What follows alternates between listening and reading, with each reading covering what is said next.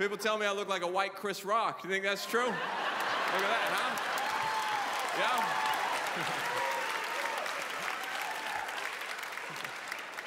I'm like the illegitimate son of Jerry and Elaine. That's the other option. What? Look at that. Huh? You laugh, I have to live like this. Actually, this guy came up to me after a show once. He goes, Ryan, I gotta tell you, this is gonna sound a little strange, but you look exactly like my daughter. You're not great with compliments, really. He tried to set me up with her. Can you believe that? Yeah, that's what I want, to marry my clone, right? Or the pitter-patter of a bunch of little asexual us's just running around the house. Slow down, Jane. I'm Timmy, Daddy. Get a haircut. You look like Mommy. I saw a guy on a bicycle built for two alone. That'll bum you out. He was on the back. To me, that just screams low self-esteem, you know? I just wanted to shout, learn some leadership skills. I saw this guy on the train who was wearing cat-eye contact lenses. That was his look. That's what he did. He just got out and said, I'm looking like a cat. Weird. Just sitting there on the train, just meow, looking around. Here's the thing about that look, it's not an accident.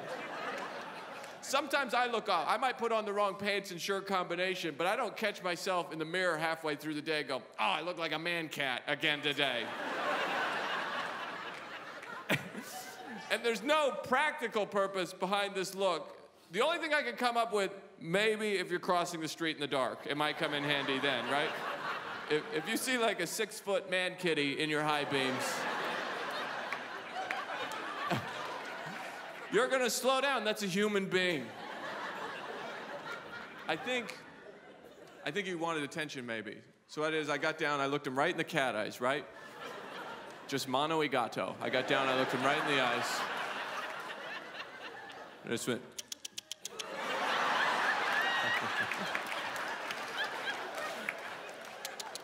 Here, kitty, kitty, kitty. He didn't laugh at all. I think he was depressed, maybe. So I pulled out my laser pointer, and he had a lot of fun with that, you know what I mean? He was like all over the place, running into things.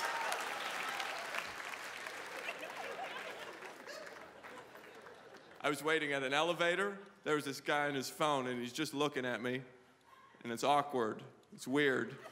And he takes a step towards me, and he doesn't even hang up the phone, and he says, like he's in a hurry, he says, hey, do you know for certain if you've been saved by the Lord Jesus Christ? And I was like, why, did he say something?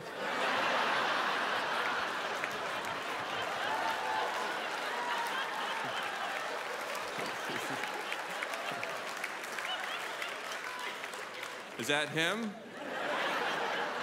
Are you talking to him? Let me talk to him. Let me talk to him.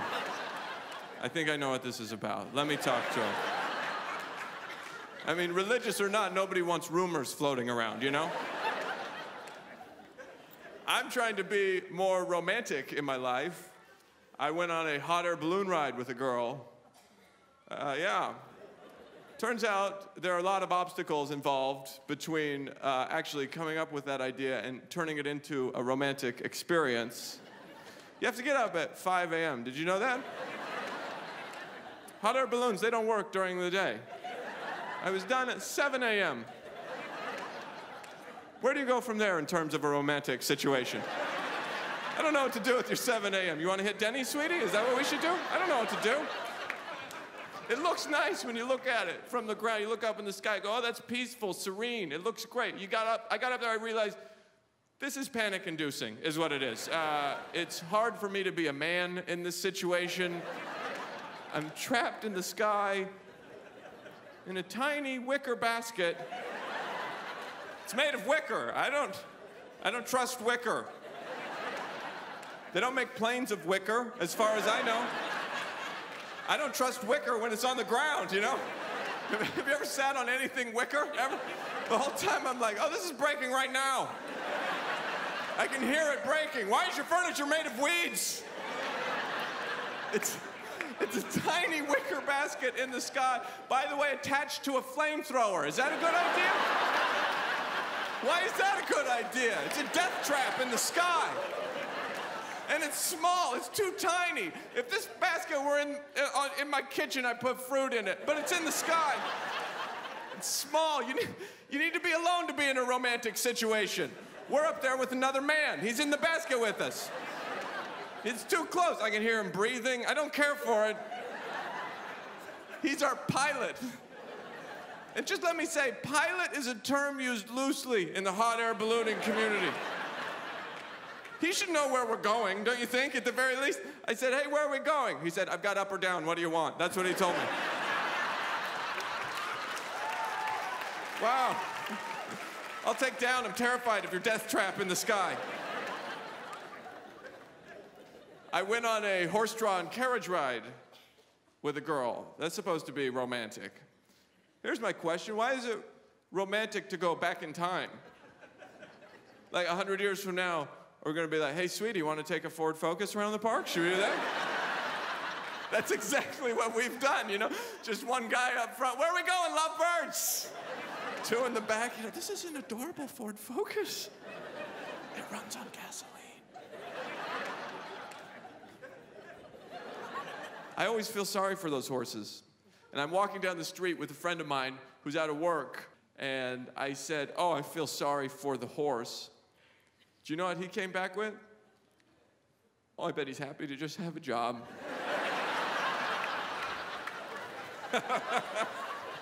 Is that the point that we've come to in our country, that we're jealous of the animals who are working? Like, he's got this attitude like these horses are coming over here and stealing all our jobs. Doesn't make any sense. But I realized I don't have anything. You can't take that from me, you know? That's what I realized. The only thing I own is debt. That's it. It's gonna take a lot for this to trickle down and affect me, you know? When all those financial institutions were collapsing, I actually had this thought. Does that include the credit card companies? Did you think that?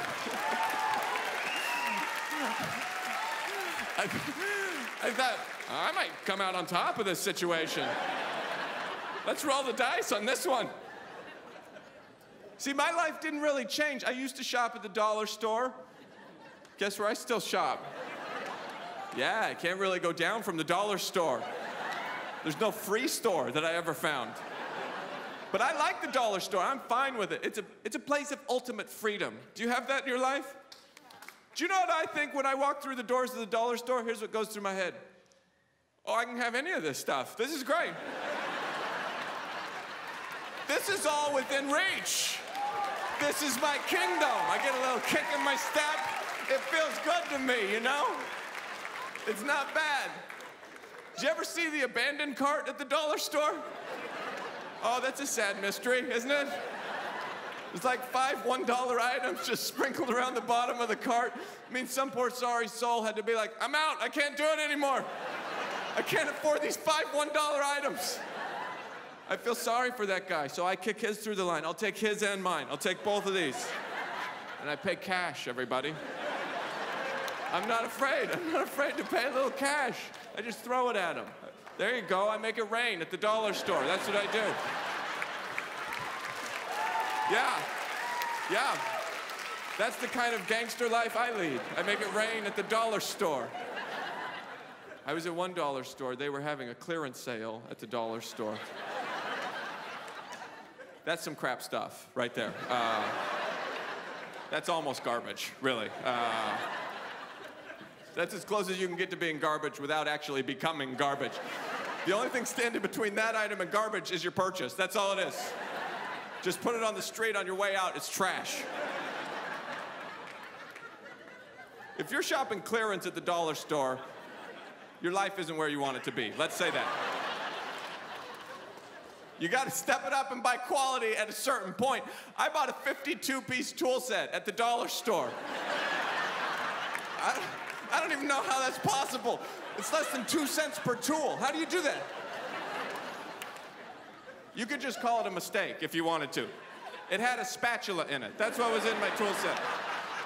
There was a spatula and 51 nails in my 52-piece tool set. I was just at home like, this doesn't even work. It doesn't work at all.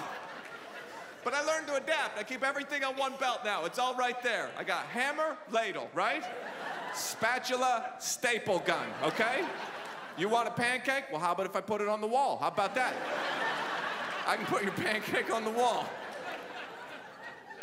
I do a lot of traveling.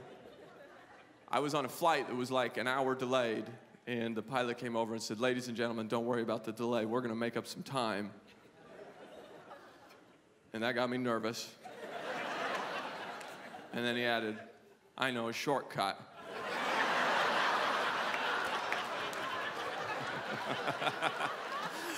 I hope so, we're flying. It's the ultimate shortcut, we're going over everything. You know you can go through the clouds, right? You don't have to go around the clouds. If you know a shortcut and you're flying, that's just called the plan, and you do it every time. I'll leave you with this. I was staying at a hotel. It was a real dump. Had no amenities. I called to get a wake-up call.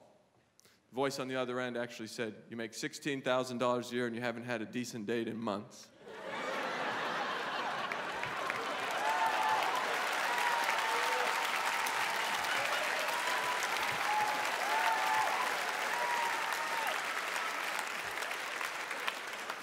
I'm just going to go ahead and set the alarm, if that's okay with you.